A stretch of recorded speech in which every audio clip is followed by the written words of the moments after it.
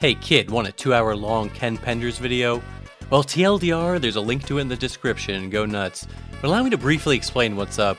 One of my most frequently requested video topics is Ken Penders, and for the longest time I would tell people, no, I don't want to do it for plenty of legitimate reasons, like the fact I'm very lazy. Anyways, a year ago, me and my pal Bernie wrote a documentary about Lotax together, which is a really great video and I'd highly recommend checking it out over on their channel, which I'll put a link to in the description. After that video came out, we ended up recording our thoughts on the whole process and releasing that as episode 1 of a podcast called NETLORE. If you're wondering why you never heard of it before, it's because I never mentioned it on the main channel before, or really did any kind of advertising for it whatsoever. Which is fine because we recorded one more episode about some very interesting Newgrounds Flash games, and then there were no more uploads for an entire year.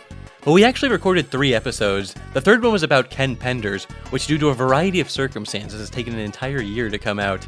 Anyways, I'll spare you the details, but the point is, it's finally out and you can go watch it now.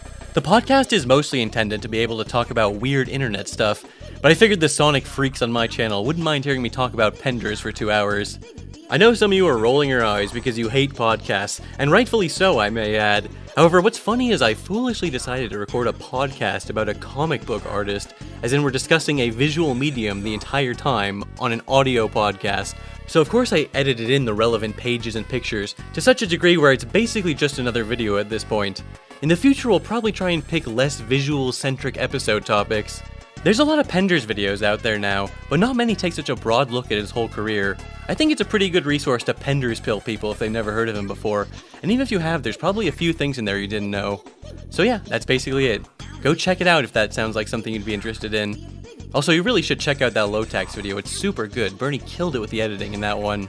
I honestly should have made one of these update videos shouting it out when it was new, but I don't really enjoy making these kinds of update videos, you know? I prefer just to have main channel stuff on the main channel, but frankly I know if I only mention it on my community tab and Twitter, there's a ton of people who wouldn't find it who would probably really enjoy it.